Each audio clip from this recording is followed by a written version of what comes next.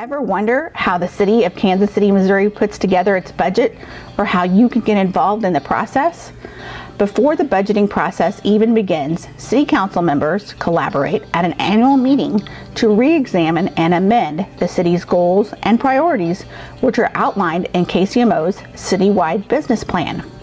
The city relies on this 5-year plan to provide the big picture needed to help guide decisions which are made each year during the city's budget process. City departments create and submit their own desired budgets to city management and the finance staff.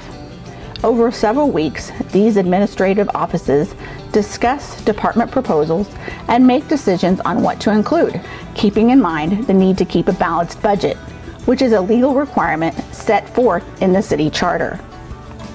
After a balanced budget proposal is created, it is presented to the council for review and at the same time made public on the city's website at kcmo.gov for all to see.